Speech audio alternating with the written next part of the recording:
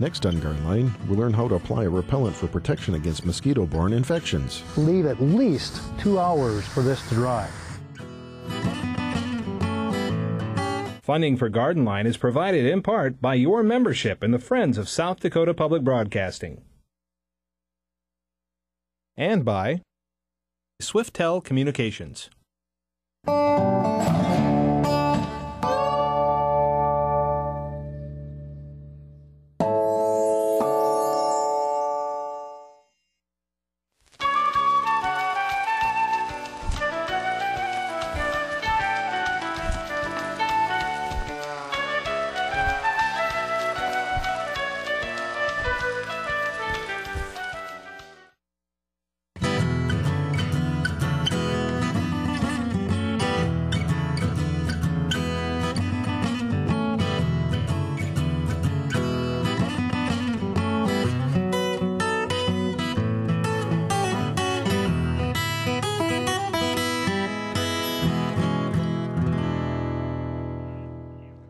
Hello and welcome to Garden Line. I'm Stephen Monk. Tonight on our show we'll visit with SDSU's training coordinator for pesticide certification. He will demonstrate how to properly apply the mosquito repellent permethrin. And as always, our panel of lawn and garden experts are here to answer your questions with the most up-to-date information about gardening, lawn care, insects, trees, and a host of other lawn and garden related concerns. So get ready to call in. The phone number for you to call is 1-866-595-SDSU. Again, that is 1-866-595-7378. Joining me in the studio to answer your questions is John Keykafer, Brookings County Extension Educator, David Graper, Extension Horticulturalist, Daryl Deneke, Extension Integrated Pest Management, and Casey Jensen, SDSU Wildlife and Fishery Sciences. Helping to answer the phones tonight are the folks from the Dakota Prairie Master Gardeners. And remember, when you call in with your questions, please provide the phone volunteers with as much information as possible about your garden problem. Be ready to provide a description of the problem, when the problem first appeared, whether it's affecting any other surrounding plants, and moisture and soil conditions that exist. But first off, we're going to go around the table and hear from our panel on what is currently happening out there. And as always, John, we're going to start with you tonight in the insect world. I'm going to start a little bit with a story tonight. I went down to Brandon last weekend and visited my mother-in-law. And first thing she asked as soon as I jumped out of the car was, "What's making this mound of dirt in my lawn?" She had this big pile of dirt with a hole. This hole is about a ½ inch to 3/4 inch in diameter.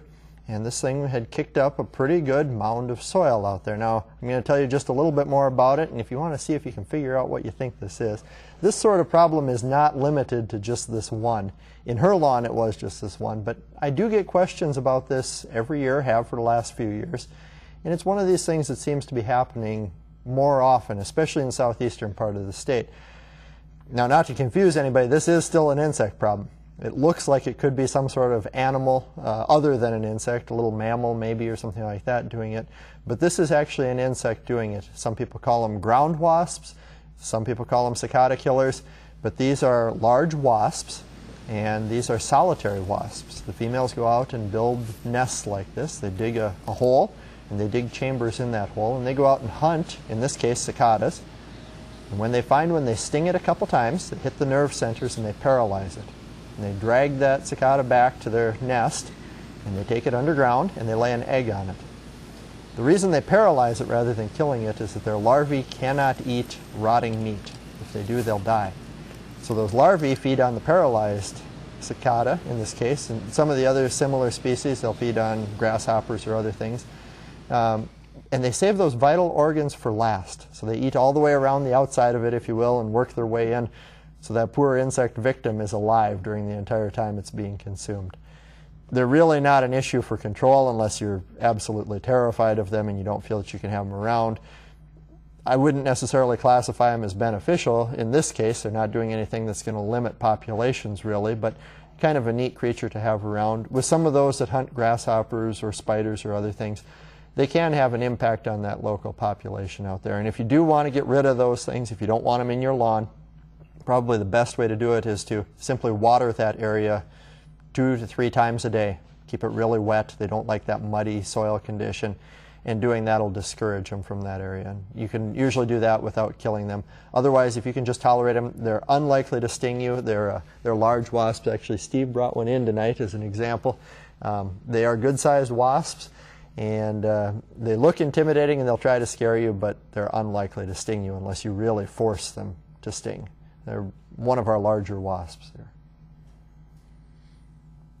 So those are our cicada killer wasps, solitary hunting wasps, and kind of neat creatures to have around.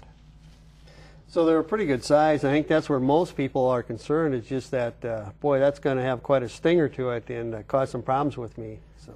And it has a good sized stinger on her. I mean, it's 1/4 inch long probably, so it can inflict some mechanical damage that way, but that venom that they use is really designed to paralyze another insect. It's not used as a defense really at all, and so even if they sting you, it's more likely to just be the physical pain of having that large sting stab into you.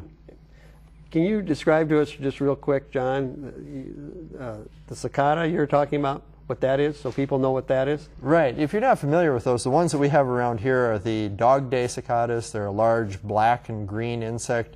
They're the insects that sit up in the tree at this time of year and buzz at you. They make that kind of undulating, buzzing sound. There are some species that sound to some people like certain types of saws and things like that. But it's the males that sit up in the tree and buzz at people. Okay. Thank you very much. Really fascinating. So. You bet. Okay. Dave, what do you have for us? Well, I brought a sample from McCrory. I've noticed this on, this is from a pear tree at McCrory Gardens, and it's something that I've been seeing more and more of, at least in this tree, and I've seen it in some other areas as well. And this is one of the canker diseases that we see in pear, as well as it shows up in apple, and it'll show up in cotoneaster and a variety of other plants. I'm not absolutely certain this is fire blight, but it certainly shows the symptoms of fire blight. If you notice the stem up here, the stem is turned essentially black, and the leaves are almost black as well, dark brown to black. And you often see that what happens is that the water supply to the stem essentially gets shut off in this disease process. And when you get these high temperatures, the twig just dries up and curls up, and you'll often get kind of a shepherd's crook, they call it. Kind of the tip will kind of curl over because it's so succulent, it just dries out and wilts essentially. Another sample here, you can see even more of a branch. Here's one twig that's pretty much affected. This one is beginning to show signs of it. We're seeing some blackening of those leaves. The key to, if this is fire blight or really any of the canker disease, is to get it pruned out. And you want to prune well below where the source of the disease is. And you might be tempted to just like cut this one off right here, but you probably haven't controlled the disease because it's probably spread down in that stem quite a distance. In fact, when I was collecting these samples, I was peeling back the bark here and there, and it was brown a good couple feet below where this branch was on the tree. So you want to probably remove that branch at its source on the tree. If it's attached to a bigger crotch, cut it off there. If it's a smaller branch and goes all the way to the main trunk, cut it off there. And you may actually want to disinfect your pruning shears in a 10% bleach solution in between cuts, especially if you're kind of messing around with a pocket knife or something and trying to check and see where it's green and where it's brown. You could be spreading the disease to healthy parts of the tree. So you want to be kind of careful working with this. It often spreads when we have wet conditions. It often spreads during pollination time. These little spurs that we'll get on pear and apple trees where the flowers are. It can be transferred during wet periods of time by insects. They sit on the tree. If it's a bacterial disease, it'll exude little bacterial droplets along the side of the stem that gets splashed around by rain into the flowers or spread by insects or by wind. And that's how it can kind of spread around the tree. So wait for a dry day and go out there and get those things pruned off, and the sooner the better. So pruning is by far the best control versus any kind of spray or chemical? Or the only other option really is to use an antibacterial product during flowering. And Streptomycin is the most commonly used product for that, but it's not really very easy to get. It's not really very reliable. If you've got a lot of fire blight, you just need to get out there and get it pruned out and hope that you can get ahead of it. And in some cases, you aren't going to get ahead of it. And this will spread to, like I say, a variety of other plants. Very common on cotoneaster and also very common on mountain ash. So it can be pretty serious in all those plants. Okay. And you did mention as far as disinfecting some of your pruning tools so that hopefully you don't spread it every time you make another cut. How would you do that and what would you use? A 10% bleach solution works pretty well. And the easiest thing to do is if you can have 2 pruning shears. So you have a little container of this bleach solution, stick your pruning shears in there, make a cut, and then switch pruning shears and make the next cut with the other one and let the other one soak in between time. And that can be a way to keep it disinfected, and when you're done, rinse them off with clear water and dry them so that you don't have any corrosion developing. Chainsaw? Yeah, a little hard to dip a chainsaw in bleach solution, but in some cases a chainsaw is going to be the best way to deal with it. If you've got a tree that's badly infected and you've got, say you've got an apple tree or a pear tree that's got lots of fire blight in it, and you've got a small orchard or something with other apple trees and pear trees nearby, probably better to sacrifice that one tree than to deal with it getting throughout your orchard. Okay, good. Very good. And then I imagine with that bleach, you want to oil up your pruners at the end when you're all done so they don't clean them up, rust rinse on them you. off, and give them a good shot of lubricant or something afterwards. Yeah. Thank you, Dave. Daryl, good to have you with us tonight. What do you have for us? Well, it's kind of the time of the year when we start talking about some of those weed species that we see blooming now, and one of the ones that has gotten to be a problem in the last 4 or 5 years is yellow toad flax. And you can see the picture on up there right now, and it's actually kind of pretty. And actually, it's what we call one of our escaped ornamentals, butter and eggs. You might recognize the name, but it's been around for a long time. Was brought across from Europe, used for dye, or also ornamental. Actually, one of the early uses by the settlers was they'd take the juice from that and put it in milk and use it for fly repellent. Supposedly works pretty good. We've seen this plant really expand in the last several years, not only in lawns, like we see the picture there, but the previous picture in rights of way, in ditches and so on, and in grasslands, pastures and so on. Very aggressive. It seems to be spreading. We don't really know why. It is a perennial, and you can see the root system. So every one of those little buds is going to produce a new plant. And besides the root system, the aggressive root system it has, it also produces a lot of seed. So we're getting kind of a double whammy. That pretty little flower there puts out a lot of seed, and it'll put it out for a long period of time. So we got a variation of time on a single stalk as far as the amount of seed. As far as control, herbicide options, very limited. We really don't have anything that works really good. Some of the Trimec products in lawns will kind of suppress it, but basically just try to keep that thing from going to seed and keep those small patches from becoming big patches. Okay. Thank you, Daryl. So, Casey, what do you have for us? Well, you know, it's late July, and believe it or not, the fall migration is starting for the birds. Some of the shorebirds, which are very early nesters, are starting to show back up here in the prairies and getting lots of reports of them. And so it's time to be thinking about, if you haven't got hummingbird feeders out this year, you were too late to get them out this spring for the migration. Now is about the time to think about getting them out for the fall. And the birds really start using them heavily in early August, and they'll build in numbers and peak about mid-August and will carry through into September until they depart.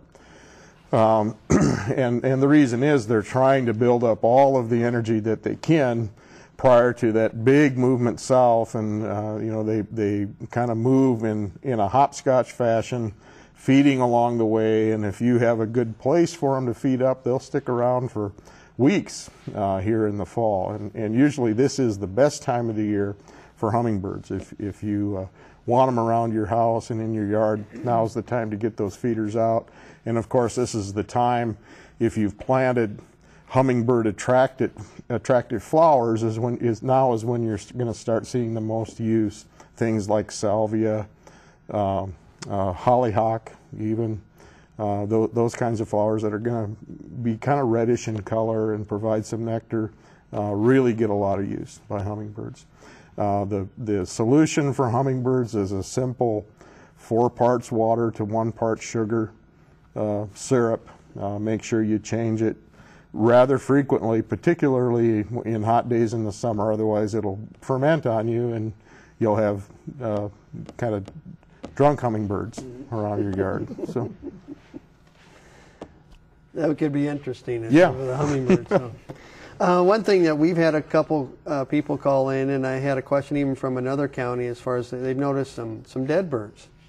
And I don't know if you've had any calls come in on that or what that might be, or would West Niles be affecting maybe a few species? You know, I have got a couple of phone calls and emails from county extension folks, and without knowing there wasn't any specifics on the species of birds, how many there were, kind of what the situation was, that would help a lot. So if you do have that kind of situation where you have several dead birds, take a picture. It'd be the easiest thing now with digital cameras, and you can get it to your local extension folks, and they can forward it on to me, and I can provide maybe some educated guess as to what's going on. Remember, I mean, right now we've got a lot of young birds out there, and natural mortality on young birds is really high, you know, upwards of 60–70% or more naturally. And so nests fall out of trees, and you may have 5 nestlings laying there on the ground, and they're not going to make it. But that's just kind of the way of nature, and so just be aware of that. But if that happens to you, or if you think something's could be something fishy, you know, that you're worried about, just take a picture and send it on in. Okay, good. Thank you. Yep. Thank you, panel. So now we'll get into the questions and answers. The questions that have come in here so far are for Daryl here. This is one on crabgrass. Anything to do for crabgrass this fall? I have put down crabgrass preventer in the spring, but it still seems to come through. Kind of spotty and so on. So what are your recommendations there for fall, if there is one? Crabgrass is an annual. We need to take care of that in the spring. The best way to do that is using a pre-emergent so we can prevent it from germinating. That solves a big problem. There's a number of products that will help do that. There are some post-emergence type things that we can do a little later on, but really that pre-emergence product is the best. As far as what we can do now and into the fall, the best thing we can do when you go through, do your mowing and so on, take those clippings off, be sure we don't have any seed being distributed, because crabgrass does produce a lot of seed, and need to keep that off of the lawn to prevent any problems for the next year. But your preference would be a spring treatment more so than a fall? I prefer a spring treatment. Yeah, fall really isn't going to do you any good with an annual. Your best bet is to just get that seed off of there. Okay. Dave, raspberries. Should she cut the canes down in the fall or only pull out the dead canes? She's been advised to cut the canes back to 6 inches so that they would bear more fruit in the summer. Well, it kind of depends on what type of raspberry she has. If she has the typical early summer fruiting raspberries, which are probably in production right now, that's a biennial cane. That cane starts growing in the spring of one year, and it doesn't produce fruit until the following summer. So if that's the kind of raspberries that you have, those, after they're done fruiting, it's a good idea to cut out the canes that produce fruit. Those canes are going to turn brown and look pretty bad after a few weeks. Get those canes pulled out. Then also you want to do a second pruning during the dormant season, preferably in the spring. Go in there and thin out the canes that are left, so that you've got canes spaced about 3 or 4 per foot at most. And narrow up that row so it's not a big wide hedge of group of plants. That's going to help reduce some of the disease problems, give those plants more room to grow, and produce a better crop of fruit. Now if you have the primal cane fruiting raspberries, which start fruiting probably in the next month or so, those are going to produce fruit on canes that grew up this spring. So for those, you can cut the canes down to the ground in the fall after they've frozen, and then have nothing there over the winter time that's going to get knocked over in the snow and deer and so forth. Then those new canes will come up in the spring. You'll get that crop of fruit in the fall. So those are, in many cases, kind of an easier crop to deal with for us. The only problem is if we have an early frost, you don't get a whole lot of fruit out of them. But a lot of people enjoy those primal cane fruiting varieties and have really good success with them. Okay.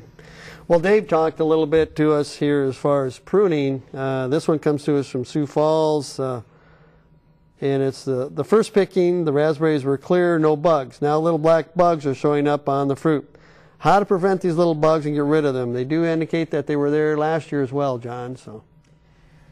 Yeah, they're one of those things that they'll be there every year. I don't know that we're going to be able to get rid of them, really. These little black bugs that you're dealing with, these beetles, are what are commonly called picnic beetles or sap beetles, or some people call them beer bugs. They go to almost anything that's edible, by human standards anyway, and some things that might not be. They really like some overripe fruit or fermenting products. And so as far as getting rid of them, especially when you're harvesting those raspberries at this point, there's not much that you can put on them chemically to deal with them. What you might try doing is putting out something that would be even more appealing to them than the raspberries, and see if you could lure them away from the raspberries and over onto something else. You know, that common name of beer bug implies one of the things they like. They do like the smell of beer, and so if you'd set out saucers of beer, kind of like you would for slug traps, you may be able to lure a number of those beetles over to those saucers like that. Rising bread, you know, bread dough with yeast in it, has that same attractive effect on these beetles.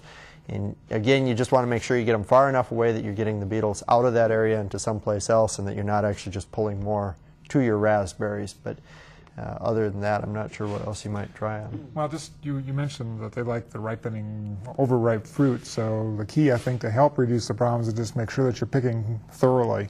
And that takes some time with raspberries. They tend to kind of hide underneath the leaves and so forth, but just take an extra few minutes, and I like to walk down one side of the row and then walk back in the opposite direction down the same row, and you'll see raspberries that you might have missed on the first picking. The other thing is to pick more frequently so that you don't have that fruit getting overly ripe, and that's going to help reduce the problem, but they're going to keep coming back. That's just part of the problem. Yeah. And they'll get into other crops as well. Yes. I mean, this is not limited to raspberries. We see huge problems with them in sweet corn and in, at times, tomatoes and any sort of fruit. They get into apples later in the season, and anything where they can enter that fruit and get in there and do some feeding damage on it. Okay. Just keep picking and keep current on that harvesting. So. Best idea. Okay, KC, this one is from Rapid City. Deer lives by Canyon Lake, and the deer eat absolutely everything. He knows the best answer would be a fence, but does not want to fence. He's tried hollyhocks, iris, and so on, but they eat everything, no matter what they put in. Any suggestions of deer-proven plants that maybe deers are not encouraged or like to stay away from? Also, the bucks tend to tear up some of the trees with their antlers. So right. Kind of a two-part question there, if you answer that. Boy, I'm not aware of any plants that are kind of repellent to deer. In the south, they even eat greenbrier, which is, when you look at it, you would think, how does anything eat that with those big thorns? But they love it. There are some chemical repellents on the market for deer, and the local conservation officers have told me that they've tested some of those with, I think, mixed results. You could talk to the local game fish and parks folks in Rapid City, and they might be able to help you. But I think you had the best solution is to keep them out. And I used to live in the Black Hills and Hot Springs and loved to garden, but could never grow one there until I just put up a 3-wire electric fence across the back of my property, and kept the deer out and had a great garden. But that was the best solution. But with those electric fences, the one thing that people don't always understand when you're trying to keep something like that out, it's a good idea to bait the fence. So for deer, for example, you'd actually want to hang something on that fence like peanut butter or apples or something on there so that they actually come and touch that fence with their nose a couple times first. And once they get hit with that electric shock a couple times, then they learn to stay away from it. Otherwise, they may get lucky enough that they don't touch it or not in a sensitive spot, and they might ignore an electric fence.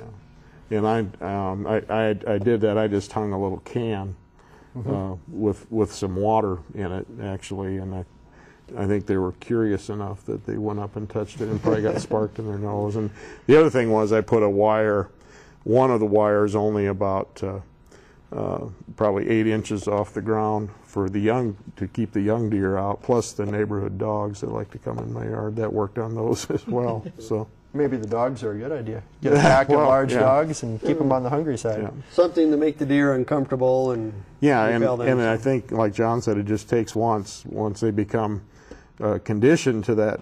I'm going to get shocked if I'm there. You know, there's easier pickings somewhere else. Okay. Daryl and Dave, this one comes to us from Yankton. They have a bluegrass lawn. However, they say zoysia grass, they feel, is starting to show up and taking over, thick, dense, spreading. But then they also go into pros and cons. Should I keep the zoysia grass or get rid of it? Well, zoysia grass is one of those grasses that you'll see advertised a lot. We get a lot of questions about it. You'll see it in the Sunday supplement sections, you know, this fantastic lawn and everything. I've got buffalo grass in my yard, which is very similar to zoysia grass, and it's another warm season grass. Of course, every spring I go through about a month and a half worth of, why'd you kill your lawn? How come your lawn is brown? What's happened to your dead lawn? Why don't you have green grass in your lawn? Because it doesn't green up until in June usually, which is kind of nice if you don't want to mow the lawn, which is kind of why we put it in there. You can see the same issue with the zoysia grass, and the problem when you have it mixed together is the bluegrass turns green in the spring and the zoysia grass is still brown. Now, during this time of year, it probably doesn't look too different. And if it continues to stay warm and gets dry, the bluegrass is going to start turning brown and the zoysia grass is still going to be green. So during the hot part of the summer, zoysia is kind of a good thing to have, just like buffalo grass is kind of nice to have when it's hot and dry because it tends to stay green. But you're continually dealing with that cool season grasses and cool season weeds. I've got a lot of weeds in my buffalo grass that I wish I didn't have, and I just don't have a real good system of getting rid of them. As far as trying to control the zoysia grass, that can be an issue too. That's going to be an issue because I don't know of anything selective that we're going to, you could be real careful and try to work between the warm season and cool season, and that's pretty tricky. It'd just be a lot easier if you're going to renovate and go with one species or the other. And as far as weed control, like you said, between the two, you've got species that are going to be tough, and then the ones that come in during the warm season part of the year, you're going to have to be real careful because you're going to have some possible drift issues and different things that could have more problem than what you really want. Right. Yeah, it's a tough one, and I say if you have one or you have the other, you can deal with that pretty well. But if you got the two mixed together, people think, well, gee, that'd be good because you get the best of both worlds. Well, you kind of get the worst of both worlds, and it doesn't work out real well. So if they would make a decision to go with one or the other, is there a recommendation on how to take one or the other out? Well, it's easier to take out the cool season grass because you can spray that with Roundup in the spring when the zoysia grass is still dormant, or wait until it goes dormant in the fall and then spray the cool season grasses with Roundup, and you're going to kill them and keep the warm season grasses. Now, I've been trying that with my buffalo grass, but you got to really be careful because that starts to green up in the spring, and you hit it with Roundup, you got dead patches in the grass too. So it's a difficult issue to deal with. My problem is I've got a lot of foxtails and things like that, so I've got to try the crabgrass preventer next year and see if that will help reduce some of that problem. And I've also got thistles and some other things. Yeah. This one comes to us from Sioux Falls, container garden, tomatoes. Bottom half of the tomatoes rotten. What should she do? Well, I think this is our first call on blossom end rot, which is a perennial problem that we see with tomatoes as well as some other fruits, particularly tomatoes, but sometimes peppers, and we'll sometimes think we see it on some of the cucurbit crops. But in tomatoes especially, what happens is we have an imbalance of calcium in the plant, and when that tomato is loaded with fruit and it's trying to develop those fruit, there just isn't enough calcium to go around, and the cell walls in the fruit don't have enough calcium. They kind of deteriorate and they rot and turn black. So the best solution is not to add more calcium, because there's already probably plenty of calcium in the soil. It's when we have these hot, dry spells and then it gets wet and then it's dry again. Try to even out that moisture situation in the garden. We talk about mulching that helps with the weed problems as well as helping to manage the moisture content. This was a container garden. Okay. So that's going to be even more difficult with, especially if the container is relatively small. If you're going to try growing tomatoes in a container, you need a good sized big container so that you've got more soil volume there to hold moisture. And when it gets hot and dry like it's been this week, you might have to water that container a couple times a day. And if you're letting it dry out once in a while, that's going to set you up for this kind of a problem. Okay, good. Well, thank you, panel. We have some important and timely health information for you tonight. Since we are entering the peak season for mosquito species that carry West Nile virus, Garden Line met with Extension pesticide applicator training coordinator Jim Wilson. Jim explains the proper method to apply permethrin, an insect repellent that is applied to clothing to help protect against mosquito bites.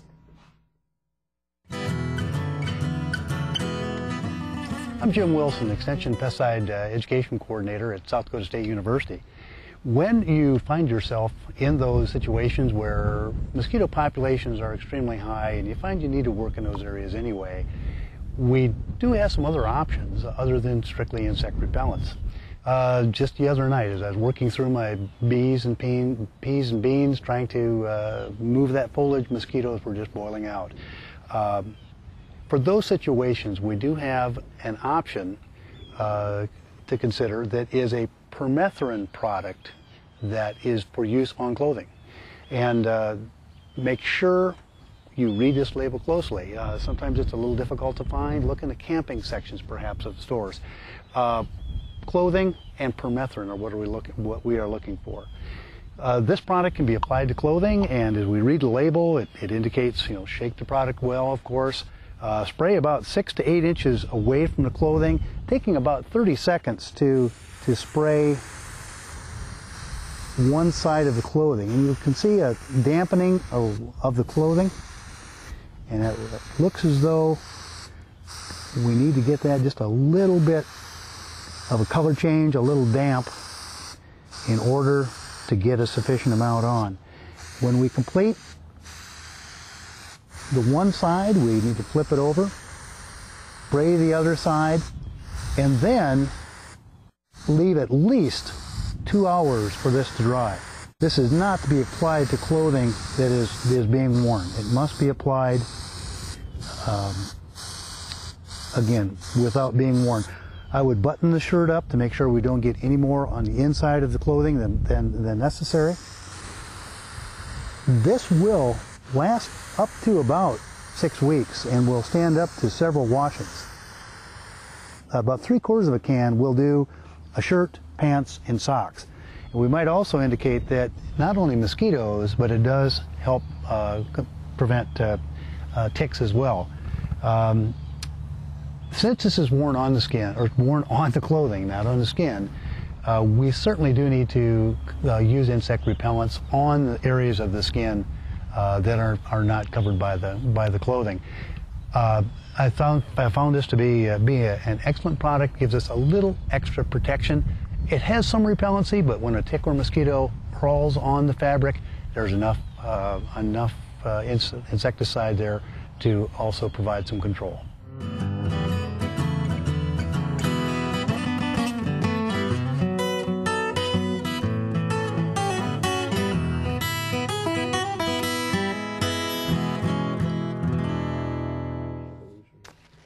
Well, we want to thank Jim for that information, because we are getting into that season where it's pretty critical if you're going to be outside and you're in an area that there's a lot of mosquitoes to kind of protect yourself against that West Nile virus. And I know the mosquitoes are out there. They sure are around my place. So. They're hungry today. Oh, they are, yeah, especially when there's no wind at all. So. We, as every other week, we encourage our viewers to send in some questions and actually visual pictures of some of the questions and concerns that they have out there, and this week we did receive some. And the first one we have here is a question from Rapid City. Can you tell me what this is? What kind of caterpillar is it going to be, and the good things it can do to my yard? John?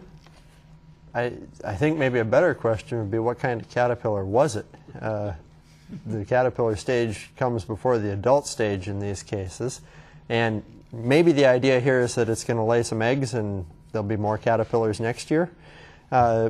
Specifically, this species is Ceratomia undulosa, which probably doesn't mean a whole lot, but it's what's called the waved hawk moth. So just by chance, I had a question yesterday about what tomato hornworms turn into, and this is not the same species, but this is a very similar species. So this is a large hawk moth.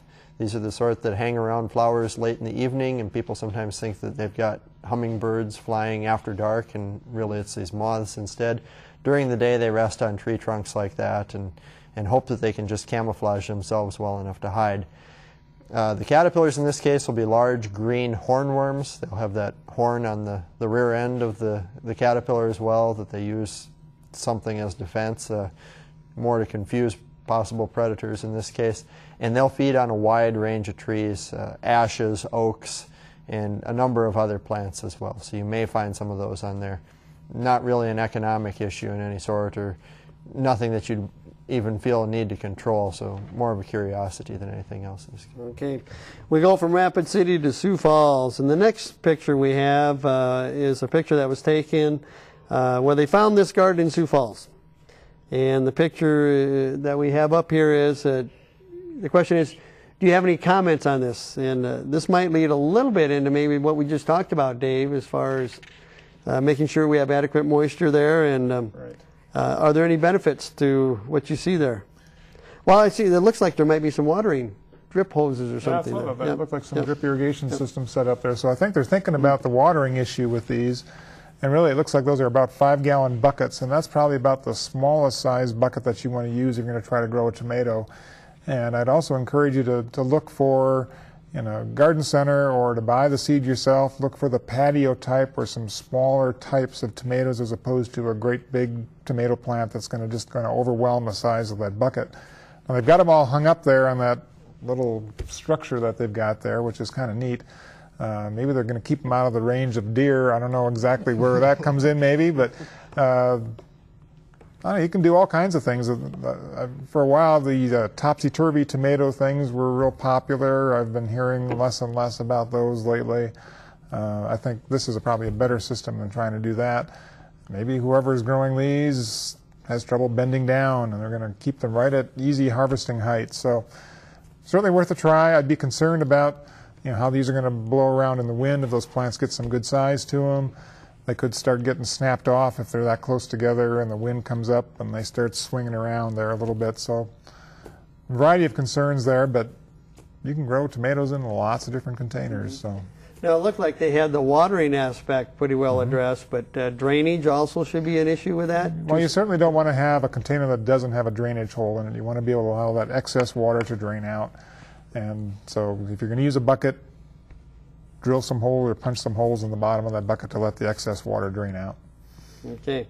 The next one comes to us from Watertown, and this is an endless summer hydrangea, planted within 10 to 15 feet of the base of a 50-year-old evergreen right in front of a clematis on the west side of the house. I amended the soil when they planted it 3 to 4 years ago.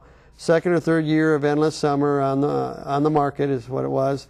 And I fertilized occasionally with Miracle-Gro, the acid type fertilizer here. Yeah, in Watertown, yes, there was a wet area, 6 feet or more of snow, but dry now. Has been wilting in the heat, and I've been giving it some water, but was concerned about the bad color and where that may be coming from. Any thoughts? Well, it looks to me like you're dealing with some micronutrient deficiencies there, probably iron, possibly also manganese, which are the two main elements that we see causing that intervenal chlorosis, where you get the tissue in between the veins turning yellow, and in this case almost white. Talk about the soil a little bit. I would investigate that soil. I'm guessing that there's just some real soil issues there. Typically we think of a high pH. They said they're using some acid-forming fertilizers, which are good, but that soil pH might still be a little bit too high, and we're just going to continue to have that problem with that plant. So I'd suggest maybe trying to transplant that plant to a new location, maybe mix some peat moss or something in with the soil in a good-sized area around that plant to help acidify that soil a little bit, or some elemental sulfur. But I think you're going to continue to have a problem with this plant, and certainly it's going to be more of a problem when you have wet conditions. Okay. The next one comes to us from Brookings, and they have a 2-year-old delphinium.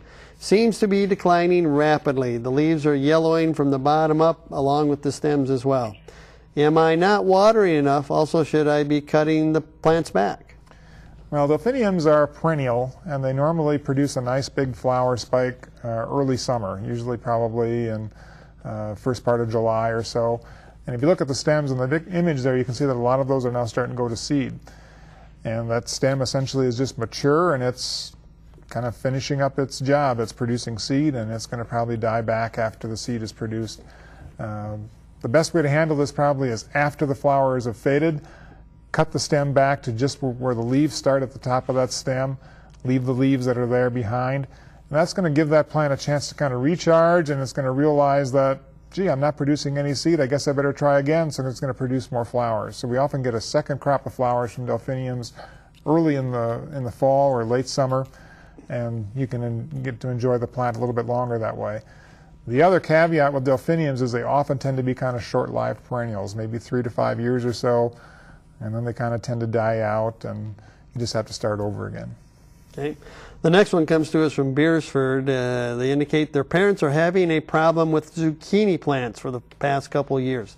The plants become massive, and the zucchini itself either grows to be very big, about 1 foot long and 4 to 5 inches in diameter, or they get 3 inches long and start to rot.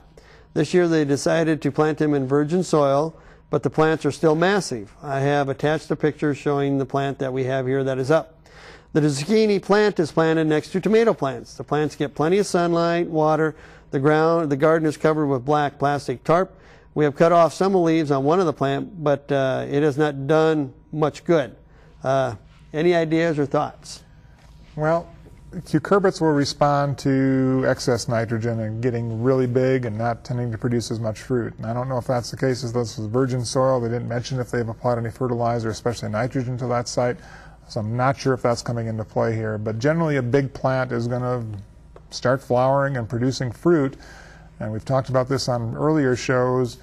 You got to have some of John's friends in there to pass that pollen from the male flowers to the female flowers in order to get fruit development. And when it's really hot like it's been, I don't think that flower, that female flower, is receptive for very long. At least it's not producing nectar very long. So you don't get as much pollination going on. So the fruit that's getting 3 inches long and rotting probably did not get pollinated adequately. And if they're getting fruit that are getting to be really big, they're apparently getting some fruit to production, but they need to get in there and harvest those fruit a little bit more frequently, search around that plant a little more carefully, and get some of those fruit out when they're at a better eating size. Although some people like big zucchini and big summer squash like that. I think they're better when they're about 6 or 8 inches long, if so at most. So harvest a little bit more frequently, and do everything else like they're doing, I think, and they should have more fruit production. But it's just, I think the hot weather has been a part of the problem. Okay. The next one comes to us from Black Hawk, and can you folks help me out with this, is what they start out with.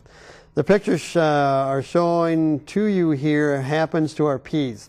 The soil is silt made up of mostly parts of humus and dissolved gypsum, which are very abundant here in the Black Hawk area. The soil was fertilized with a 12-24-6 at seeding time. I don't think the seeds have been inoculated up to this point. They've been watered with overhead sprinkling and rain. Soaker hoses will be used from here on. We have had this problem for several years, even though we rotate every year. Can you help me out on what this might be and how to help curb it? Well, my guess is if they're talking about still trying to water these peas and keeping them going with soaker hoses and everything, that the problem actually is they need to get the peas in the ground a little earlier next year. Peas are a cool season crop. They don't like temperatures up in the 80s and 90s. And I know it's been pretty hot out in that part of the state as well.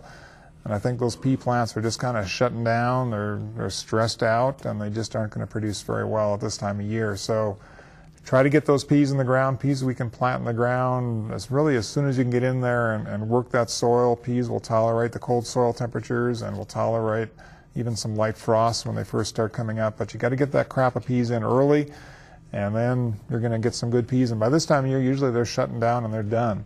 Now the other option is to try a fall crop of peas, and you might actually want to try replanting some peas about now, and so that as those plants start going and getting established, the cooler weather we hope is going to be showing up this fall and give them a little bit better chance there.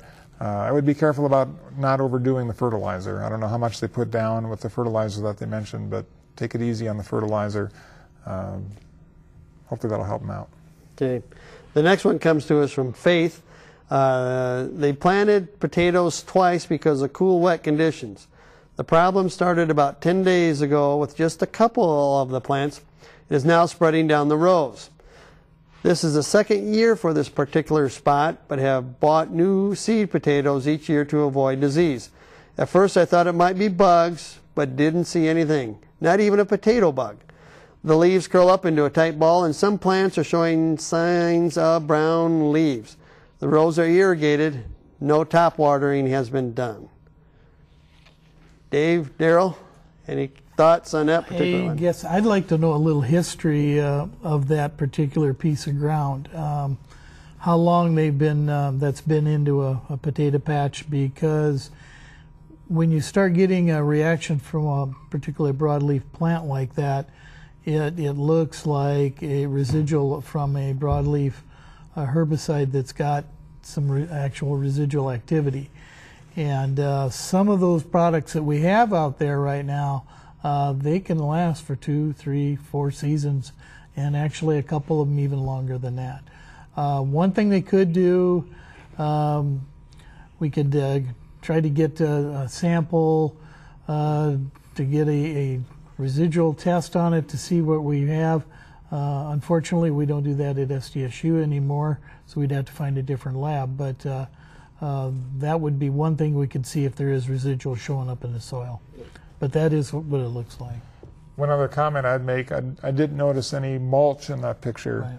But if you're using broadleaf herbicides on your lawn and you put grass clippings around your broadleaf plants like potatoes or tomatoes or beans, any of those broadleaf plants, you can get some carryover damage that way too. So they didn't say anything about applying herbicides, but I agree, Daryl, it looks to me like there's some herbicide effect going on there with those plants. Okay.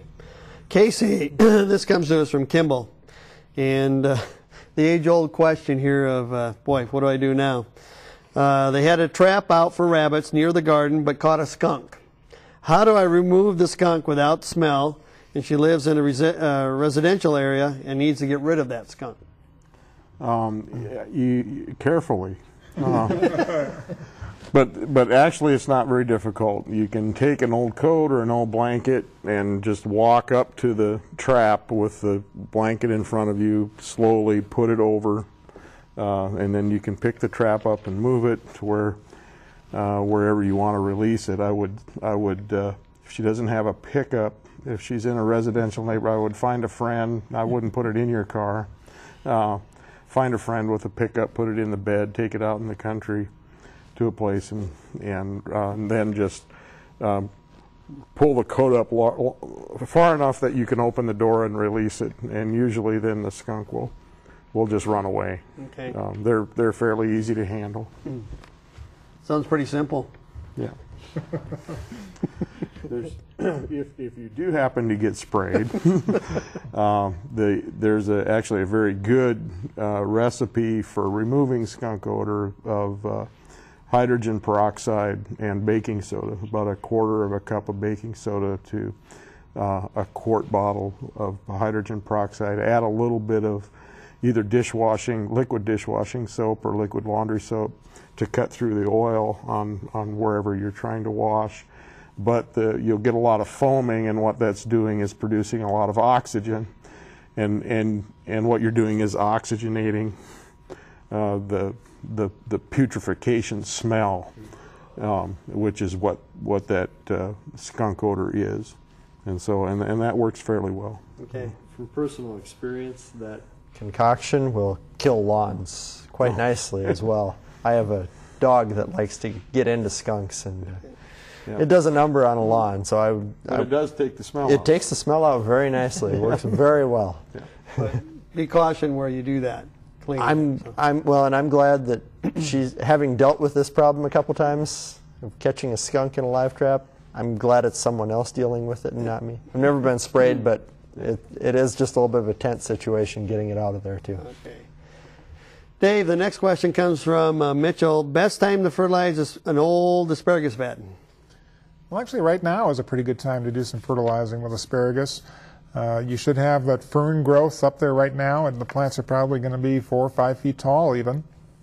So just use you can even use just an ordinary lawn fertilizer, one that doesn't have any herbicides in it. Just put about 1 pound per 100 square feet or so, and that's going to give you a pretty good shot of nitrogen there. You can also use compost, or you can use composted manures of some sort. You just want to get some nitrogen in there essentially, and that's going to help that plant to be even healthier and more vigorous and store up more carbohydrates for next year. Okay. Mulch, the mulch with straw, do you just plow it under in the fall, or do you rake it off? Well, it depends how much mulch you have and what you're trying to grow afterwards. If you've got a heavy crop of mulch or straw around your tomato plants, for example, and you've got that 3 or 4 inches thick, you might want to try to pick up some of that mulch and then probably try to get it tilled in as best you can. If you till a lot of straw into your soil, you can get some nitrogen deficiency symptoms showing up because the microbes that break down the straw are going to kind of use the nitrogen that's available there to break down that straw. So you're probably better off to rake up most of it and then till what's left in. Okay. Daryl, this one comes to us from LaBolt. They have grass in with their hens and chicks, the sedum. Wants to know if post is still available, or is there something else that can be used to remove the grass from around the sedum? Can they also use it around lilies? Use it once again, post. Yeah, yep. And post is still out there. I'm not sure how the labeling on that calls for those particular plants. I'd be concerned about doing it around lilies. Lilies I would be. I don't think that'll work, and I don't think you'll find that on the label. But the post is around, and I would make sure I check the label to make sure that the species they're going to use are on that label. I suspect that probably sedum and hens and chicks are not on the label either. Yeah. But it might say ornamental plants or something like that. Okay. Sioux Center, Casey, they've got Martin houses, but they've noticed that there's some sick, unhealthy young birds in there. Some seem healthy. 14 nests, all have martins in there that have hatched. Any suggestions or reasons for the dead, or maybe the sick birds, or anything that they can do, or is that some of that mortality you were talking about? I think there's some natural mortality, and it varies year to year with the swallows and the martins. They're entirely insect eat flying insects, and so and we haven't really had any cool snaps recently. But sometimes you'll get a cold snap and the insect, we just won't get a hatch off, and they may go for a couple of days without having adequate food, and that can really stress them. And sometimes really hot weather will do the same thing, and maybe that's what's going on here. That would be my best guess, is that they just had a hard time finding food. Most purple martin, the houses that I've seen are metal, and if we get in those hot days we've had, they can get extremely warm. You can cook them. Yep. So, while we have you here, wrens, they have wrens. What is the incubation time for the wrens? It's the first year the wrens have used their birdhouses, and they've packed the nest just overflowing in there. What can they feed them, and how large is the clutch? So they got multiple questions here on wrens. And then the old wise tale is what they were told, is that if they overpack their nest, that means we're going to have a bad winter. Well, I haven't heard that one. The house wrens, which I hear them singing all over everywhere, their average clutch is probably going to be 4 to 6 eggs. The incubation time is going to be about 10 to 11 days. And then from when they hatch out, it's going to be probably another 12 to 14 days, and then those young are going to be out of the nest. Don't worry about feeding them. There's nothing that you could buy except maybe mealyworms that you could put out that they would eat. They're insect eaters. Let them forage and do you a favor and clean up some of the insects around your yard. I think I answered all the questions. I think you did. Very good. Thank you, Casey. And that's all the time we have for this evening. Just to let you know, Garden Line does repeat twice each week on South Dakota Public Broadcasting Digital Channel 3, also known as the Create Channel. The encore broadcast can be seen Fridays at 11 a.m. Central and Saturdays at 4 p.m. Central. Check your local listings to find SDPB Digital Channel 3 where you live. Now it's time to wrap up. Thanks to our panel of experts, John Keykafer, Brookings County Extension Educator, David Graper, Extension Horticulturalist, Daryl Denicky, Extension Integrated Pest Management, and K.C. Jensen, SDSU Wildlife and Fishery Sciences. Thanks to our phone volunteers, the folks from South Dakota Prairie Master Gardeners, and thanks to you for watching and calling in. On behalf of the entire crew, have a good evening and happy gardening.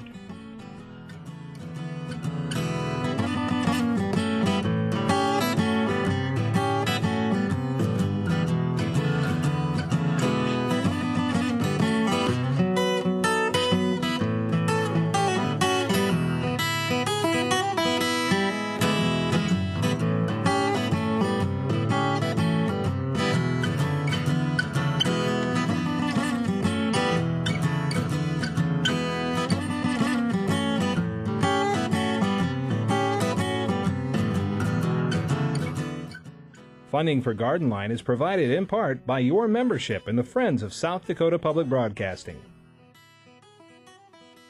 And by Swiftel Communications.